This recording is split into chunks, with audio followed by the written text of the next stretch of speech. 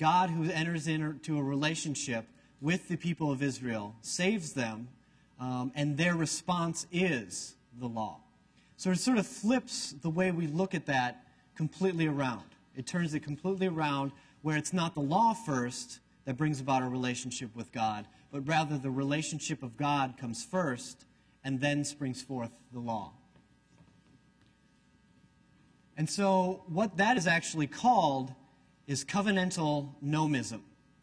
And nomism is just a fancy word for legalism. And I give the official definition up there, that religious tendency which aims at the control of both social and individual life by making the law the supreme norm.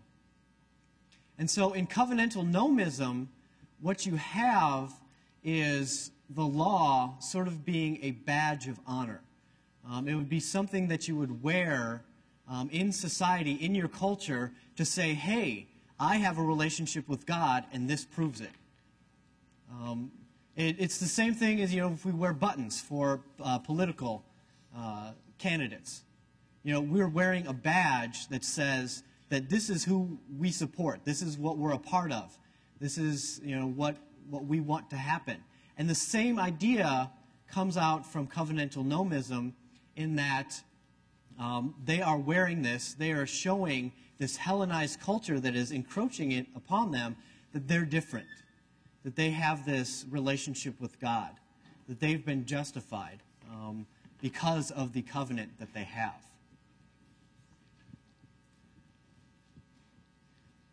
And let's see, did I miss anything?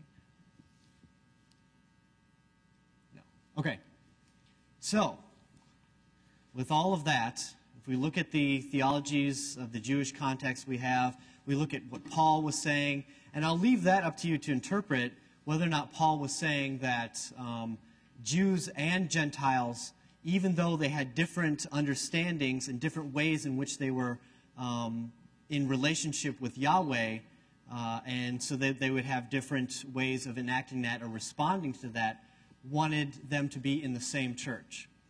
Whether or not Paul wanted Jews and Gentiles, with their different understandings and different justifications, to be in the same church and have different theologies in the same church. I'll leave that up to you to decide if that's what Paul was saying. But what happened is that we did split. We did come up with different theologies and decided that our theologies were so different that we had to have different religions. And so to begin with, we have to sort of understand, when did we start thinking of ourselves, or when did Christians start thinking of themselves as separate? When did they name themselves as a separate sect? Now, this doesn't necessarily imply that they thought they were a different religion, because the Essenes thought they were a different sect, the Pharisees and all these others thought they were a different sect. But the first indication that we have of Christians calling themselves Christians and having this self-identity was from St. Ignatius in the 2nd century. And he is the first one who coined the term Christianity. And if you remember from Dr. Nichols' lecture, he also talked about that. We also have evidence of Christians participating in Jewish communities and Jewish festivals all the way up to the 4th and the 5th centuries. And if we look at some of the sermons of John Chrysostom, he actually says point blank, well, you see it right there, you must stop going to the synagogue. You must not think that the synagogue is a holier place than the churches are. So obviously Christians at that time were still going to synagogue. We're still participating in these Jewish communities that you've got. And so the question is, when do we finally say enough is enough? When do we finally split off? Well, if we go back to our modern interpretation and look at that introspective conscience, I would say that it is with Augustine that we begin our split, our final split from Judaism. And in fact, with Augustine's interpretations of what Paul is saying, he interprets it much the way we do, with that antithesis, I can't say that word, antithesis between the law and the gospel. He has a huge discussion about grace in the law, is what he talks about. And so it's with his interpretations that I think we start seeing sort of this characterization of Jews as legalist, as people who just are saved by the law or who think they are saved through works righteousness. And so I believe that that's when we have the split there. So where does that leave us today? Really, I actually took a class in seminary where we took an entire semester talking about how Jews and Christians split. And this is really, in a nutshell, where we're left today, the differences that we've got. For Christianity, salvation is particular. It's conditional. You must believe in Christ to be saved. Whereas the community is universal. Anybody can be a Christian.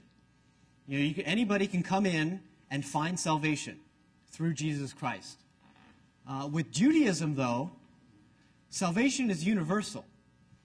Their theologies are that, we talked about that covenantal nomism that they've got, where they are in relationship with God first, and then the covenant is the response, or the law is the response. But also, for the Gentiles, they have what is called the Noahide covenant. And it's a set of three or four laws that they would govern everyone else outside of Judaism. And as you live in this righteous way, you also are in relationship with God. You also have salvation because of this Noahide covenant that you've got. God had made a covenant with all of the world and then specified just the Jewish people for their particular type of response. But the community itself is particular, conditional. You have to be part of this heritage. Now, obviously, there is conversion. You can convert into it. But really, what it is are these bloodlines that you've got. It is a people that is the Jewish faith. And so the community there is conditional. Now, if you think about it, as we're making this transition, or as Paul and the early Christians are making this transition from a universal salvation to a particular salvation, and then a universal community and a particular community, what some of the theologies might be, and how they relate to the Essenes, how they relate to the Sadducees, the Pharisees, the diaspora Jews, and all these different sects of Judaism in this transition period. All right, and then finally, you've got the discussion questions there. So what I really would like you to do is think about how our interpretations of Paul, our modern interpretations of Paul, affect the relationship that Christians have with Jews in our modern context. Paul was fighting fearlessly for the inclusion of Gentiles into the Jewish community. He was fighting for them to get along and work together in their faith. Well, the way that we interpret Paul, how does that affect Christians interacting with Jews today? Also, some other things. Another good question is, do Jews and Christians worship the same God? If you asked, Christians, of course, would say, yes, we worship the same God. But if you asked a Jew what they thought about the theology of the Trinity, this is the way that Christians understand their divinity, what do you think they would say? And how they would interpret that? Would Jews say that we're worshiping the same God? And so you can look at it from a different perspective there. And you've got other questions there on the handout.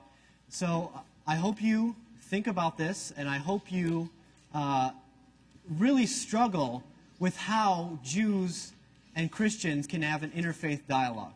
How Jews and Christians, starting off as this same group, split off, and how they treated each other through the years, and where that leaves us in our modern context.